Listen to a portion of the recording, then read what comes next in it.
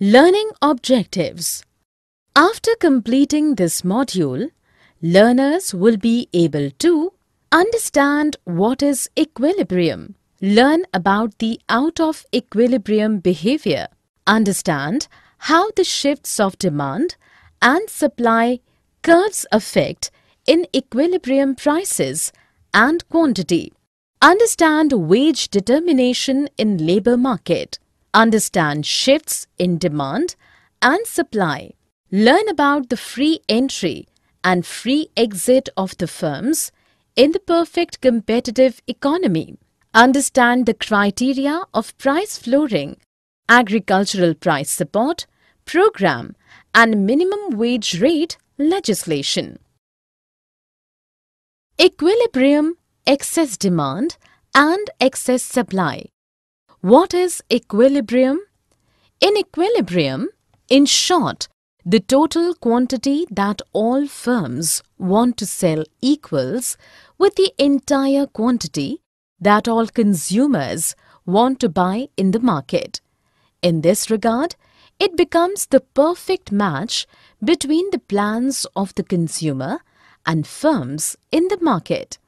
Eventually, the equilibrium price signifies the price fixed at the point of the equilibrium, and the specific quantity being bought and sold are called equilibrium quantity.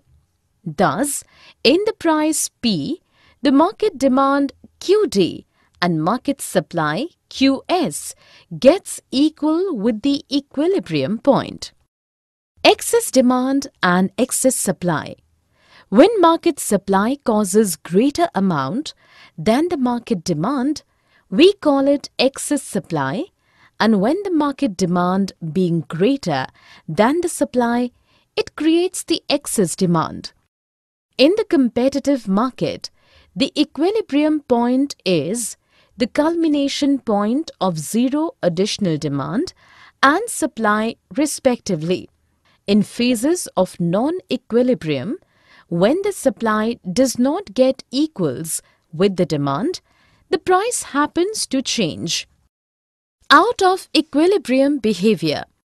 It was believed that one invisible hand being responsible to increase the price whenever in the market, it creates the excess demand, and it happens opposite. That is, price gets reduced when the supply increases. It eventually helps to attain the equilibrium as well in the long run. Market equilibrium in fixed number of firms and labor market. Market equilibrium in fixed number of firms.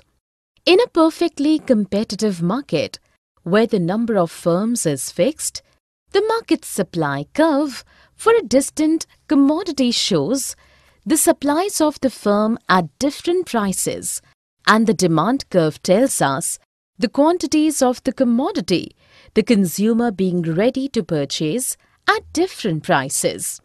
Market price, supply and demand in interaction.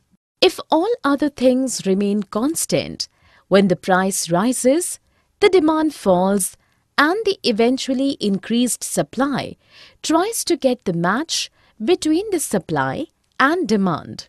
On the other side, when the supply exceeds and consequently the price reduces, it happens that some firms being unable to provide the commodities in the reduced price. Wage determination in labor market. For commodities, the households are the buyer, but in the labor market, households are the supplier of the labor and the firms are the buyer. In this market, the labor depicts the hour of works done by the laborers, not the numbers of laborers. Here, the wage rate is calculated when the demand and supply curves of labor intersect each other at the equilibrium point. When the value of marginal product of labor is greater than the wage rate, the firm continues to earn more profit by hiring one more unit of labor. But When it becomes less than the prevailing wage rate, the firm starts to increase the profit of lessening 1 unit of labor from employment. It has two effects on households. When households supply labors, one is to enjoy the leisure and the second one is spending more time in work in order to earn more money.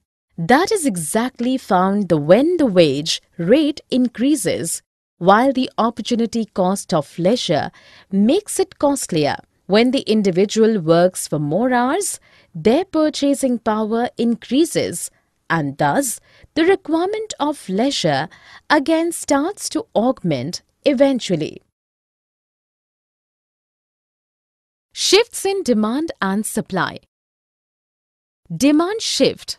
For the reason of changes in one or more than one factors like preferences of the consumers, price of the commodities, consumers' incomes, technology used in the production, market size, inputs price in the production, and many others. The supply and demand curve or each of them may shift, and which implies the change in equilibrium price and the quantity of the commodities. Here, due to the excess supply, we can see that demand decreases from Q2 to Q3. The G point where the equilibrium point did not match, so the price reduced as P0, where at the point of E, the equilibrium point has been created after the demand increases a bit to Q0 from Q3. Due to increase the salary of the consumers for normal goods, the quantity used to be increased. So, the demand curve shifts rightward, but the supply curve remains unchanged. So, in this case, the price of normal goods gets higher and the quantity being demanded is also higher.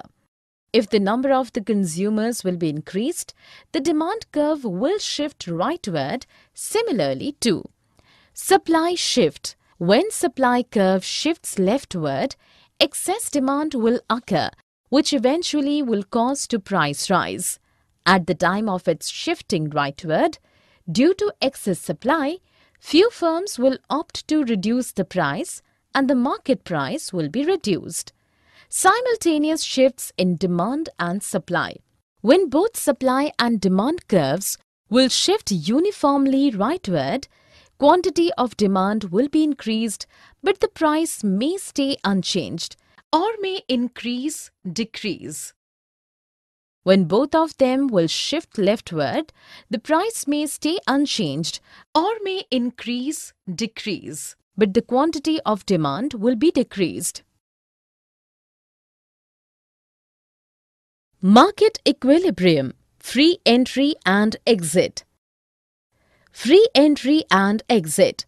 When such situation arrives that in a distinct market price, every firm enjoys supernormal profit, then many other firms want to enter in the system. It will decrease the percentage of profit and then the firms only earn the normal profit. Then we can say that the equilibrium price equals with minimum average cost of the firms. At the time comes when many firms see that the price prevailing in the market being lesser than the minimum average cost of the production, they tend to leave the market. Thus, it will create the condition where the existing firms will start to enjoy more profit and then it will be similar to their normal profit being greater than the minimum average cost of the production. Equilibrium price and quantity determination. In a perfectly competitive market, in the phases of free entry and exit, the equilibrium price gets equal to minimum average cost line and the quantity in equilibrium is determined at the intersection point of the market demand with the price line, that is, prevailing market price being equaled with minimum average cost of the firm. Shift in demand. When demand curve shifts rightwards in a perfect competitive market, there grows the excess demand of the commodity. Many consumers want to give extra price, and thus the supernatural profit of the firms will be happened. But by the entries of new firms, the option of supernatural profits has been invalid, and then the normal price as prevails in the market, and it gets equal with minimum average cost of the firm. When the demand curve will shift leftward for excess supply, many firms will choose to exit, being unable to lower their price.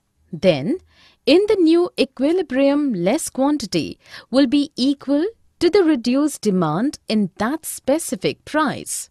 Thus, due to shift in demand rightwards or leftwards, the equilibrium quantity and number of firms will increase or decrease, whereas price will remain unchanged. Application of supply-demand analysis.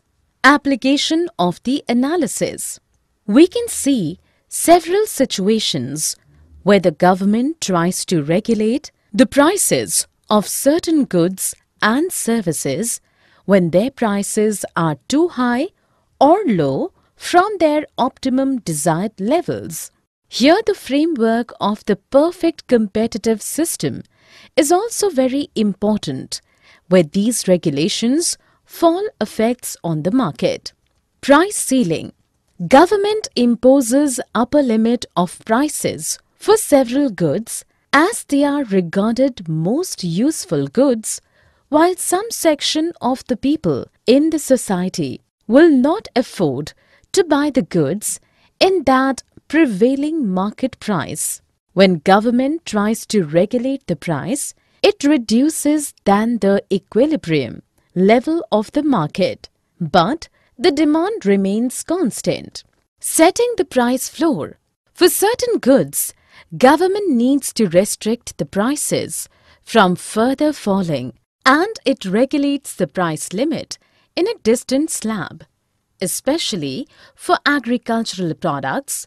Through different price support programs, government does this to regulate the price limit of the goods. Here the price limit is set higher than the market-driven price, and by the aid of minimum wage rate legislations, government ensures that it does not fall below the limit. Such a way, the minimum wage rate is set higher than the equilibrium wage rate of the labor market. Summary. Let us summarize what we have learned. In a perfectly competitive market, equilibrium occurs where market demand equals market supply. Equilibrium is a situation where there is no tendency for any change. The equilibrium price and quantity are determined at the intersection of the market demand and market supply curves when there are fixed number of firms.